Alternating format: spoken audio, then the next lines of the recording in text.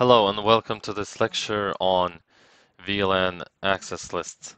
So on this lecture I'm going to show you how we can segment and prevent traffic from going from one VLAN to the other with the use of VLAN taggings. So if we go to security and SD-WAN and then firewall, we have a rule here that we can add. And then here we can actually choose what we have in our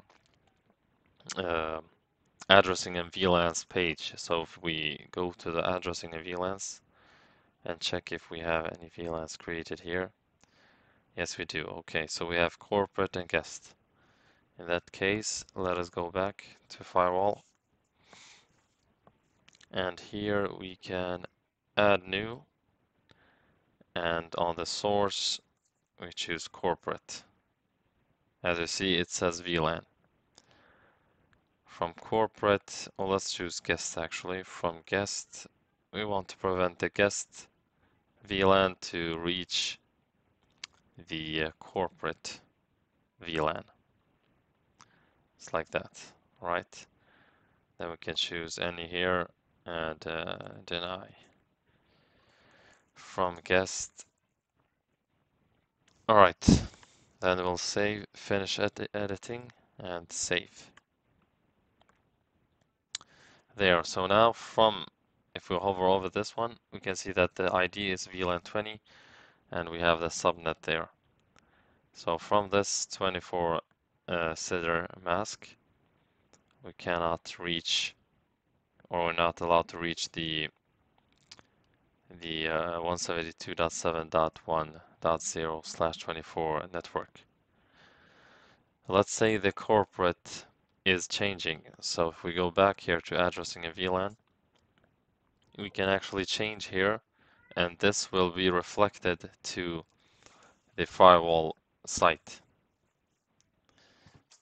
So if we just choose this one here, we can actually, we don't need to change that. We can actually just change the network here. So let's say 20, for example, here. Let's change this 17 to 20 just to see if it is reflected to the page in firewall. So now it's saved. Let's go to firewall and see if the guest VLAN is denying the correct subnet. Hover over this one, and as you see now, the guest VLAN cannot reach the corporate. So this is a great way to prevent, for example, static configuration. So you don't need to change all the time. When you have changed the subnet, it will be reflected here and you don't need to manually configure it.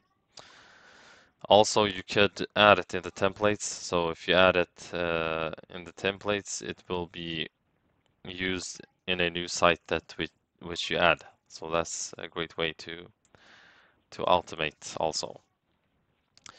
So this is all actually for this lesson. I'll just want to show you something or the power of the VLAN access list here to prevent the guest VLAN to reach corporate. So this is that's all for this lecture, and thank you guys for watching. Bye.